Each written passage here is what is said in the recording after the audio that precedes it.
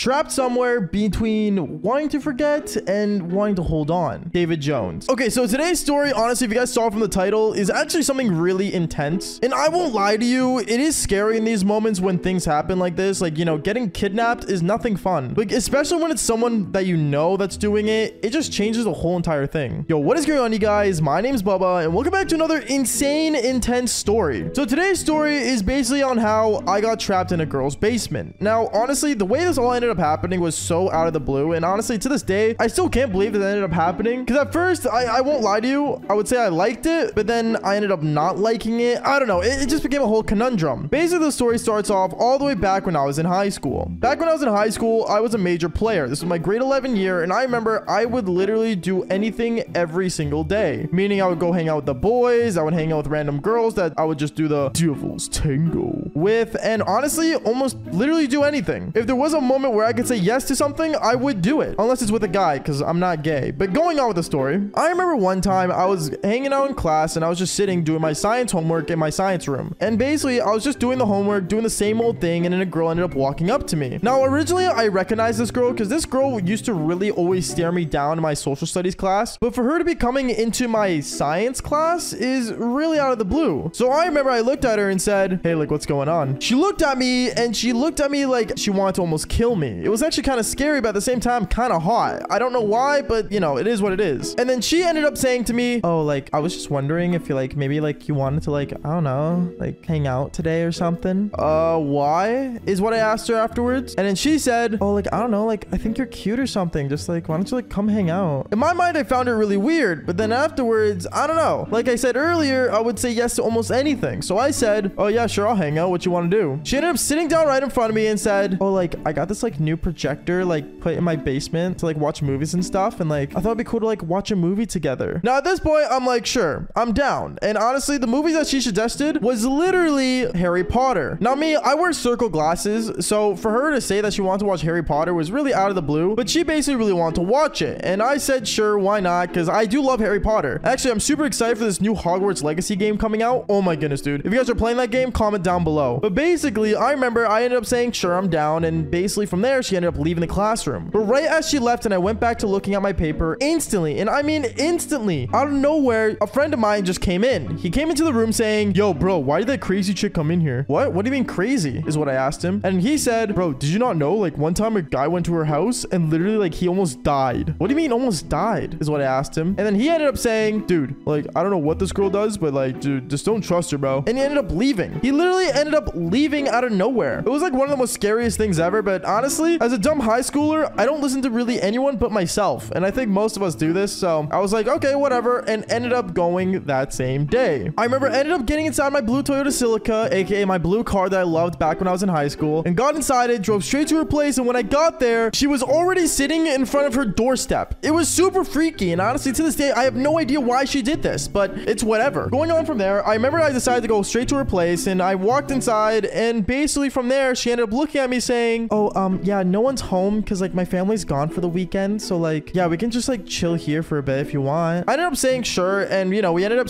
you know, checking out her place. She had actually a pretty big house, but it was really old looking. Like, you know, those really big old houses that they had back then? Like, it was cool, but it's freaky looking. It's one of those houses. And basically, I remember we ended up walking around the house, and then instantly she ended up taking me downstairs to the basement, and I saw it. She had a whole movie theater room set up, aka it was literally just a couch with a coffee table beside it, which was bolted to the ground, scary enough, and basically a projector hitting the screen. From there, I remember me and her, we went upstairs, made some popcorn, and right as we were making popcorn, I remember she looked at me saying, oh, like, I'm just wondering, like, did you eat before coming here? I ended up telling her no, and then right at that moment, she ended up ordering a pizza, which, I mean, that was very nice of her. Honestly, part of me started to think that she was almost obsessed with me, though, because whatever I wanted, she just gave me. Like, no joke, I could literally say, yo, give me the devil's tango, and she would give it, like, instantly. But I didn't, though. Obviously, I took my time with it, and obviously, me and her, we went downstairs, we waited for the pizza to arrive, we got pizza, we got popcorn, and we started playing the movie. We started sitting on the couch, and me and her, we started, like, basically, like, you know, cuddling, and we started watching Harry Potter. We were watching Harry Potter, the first one, and honestly, I love it. It was super cool because, like, you know, I literally got circle glasses the same as him, and also me and him had, like, very similar haircut. So, like, you know, most people would call me Harry Potter, and that's how I really got into the Harry Potter movies. And that's one thing she always mentioned when we were watching the movie and when we were sitting beside each other. She would always say, oh, like, like, you look so much like him. Thanks. Which was kind of weird because I was in grade 11 and in the movie, the kid's like, what, 12? I have no idea. It was super weird, but going on from then, I remember as we were cuddling, my hand was kind of like on the side of the couch near the coffee table, and out of nowhere, and I mean, like, literally in the most darkest part of the movie, this girl decides to jump on top of me, make out with me. And as she's making out with me, my hand's like kind of like off to the side near the coffee table. And no joke, I don't know where these came from, but she ended up handcuffing me to the literal bolted down coffee table. I remember she ended up basically handcuffing me from there. And I remember I looked to the side and I'm like, damn, that's kind of kinky. But then I thought, wait a second, why am I getting handcuffed? Because I never like to be, you know, the one on the non-controlling side, if that makes any sense. But after this girl handcuffs me, no joke, for some reason, she started making out with me even more and more and got to the point where she went down and did the devil's blow. It was super awkward. And I remember I was like, okay, this is getting really weird. So I remember I kind of like told her to stop and she ended up stopping saying, wait, what's wrong? And I said, yo, like, can you unhandcuff me? Like, I don't really like this anymore. And she's like, you don't like it anymore? Are you serious? And she ended up slapping me across the face. She literally slapped me. Like, what? It was super weird. And I remember at that moment, I'm like, okay, this is not gonna cut it. Like, no, you can't do this. So I remember out of rage, I ended up trying to like, you know, break the coffee table, but I couldn't. No matter what I do, this thing was like made out of metal for some reason. So I remember I looked at her and I'm like, okay, listen, seriously, it's not funny. You know, take off the handcuff. And at that moment, I remember she got the remote, she paused the movie and looked at me and said, who do you think you are? Hi, my name's Bubba, is what I told her. And she's like, no, seriously? You think you can literally do the devil's tango with every girl in the school but me? Okay, you know what? Until we do it, you're not leaving. And then right at that moment, she ended up leaving the basement and leaving me down there stuck with my pants down, just sitting in her basement. It wasn't until half an hour later where she came down with a cup of water saying, okay, you ready for another round? I told her, no, my eggplant's not gonna get bricked up if you're locking me in your own basement. This is like a kidnapping, is what I told her. And then she said, oh yeah, well, like I said, you're not leaving. At that moment, I was panicking. I was like, okay, I gotta do something. So I remember I ended up actually reaching for my phone, and right as I was reaching for it, she literally swooped in, pushed me on the ground, and literally took my phone and walked away with it. I didn't have my phone. I was stuck. I didn't know what to do. So I was like, okay, I gotta figure out what to do because I was like panicking. And then right at that moment, the girl ended up leaving again. She left for like almost 2 hours, but in those 2 hours, I was thinking of a plan to get out of there. So I remember basically, I ended up basically, you know, sitting there thinking and thinking until I realized what I could do. I remember that she ended up putting the movie on Xbox, and Xbox has Xbox Live. So basically on Xbox Live, you can like kind of like call people, aka go to party chats and stuff. So I remember I ended up going on her Xbox, getting the remote, and then basically I was going to go on my account and I texted one of my friends, yo, help me, I'm stuck at this girl's house. And then I texted the friend, obviously, that, you know, warned me about the chick, obviously, at first, because, you know, he was the only one that would actually understand if I wrote that as fast as I could. So right as I wrote that, I sent it to him, and instantly, I'm not even joking, I want to say 10 minutes later, cops ended up knocking on her door. But I was in the basement. I was stuck down there. There's nothing I could have done. But all I hear is that this girl ended up answering the door saying, oh yeah, nothing's going on. What's the problem, officer? All nervous like. And at that moment, the cops knew that something was off. So they ended up going around the house, searching all the upstairs floor, but they didn't search the basement. At that moment, I had to do something. So I literally yelled saying, help me, I'm stuck down here. And right at that moment, the cops ended up busting the door down that I was stuck in and basically ended up unlocking me. And the girl actually ended up getting arrested because she did just turn 18, even though we were in grade 11. I don't know, it was super weird. All I'm gonna say is that getting locked in a girl's basement is not fun, nor is kidnapping fun, nor is it legal. But like I always say, fall for more embarrassing stories. Peace out, guys.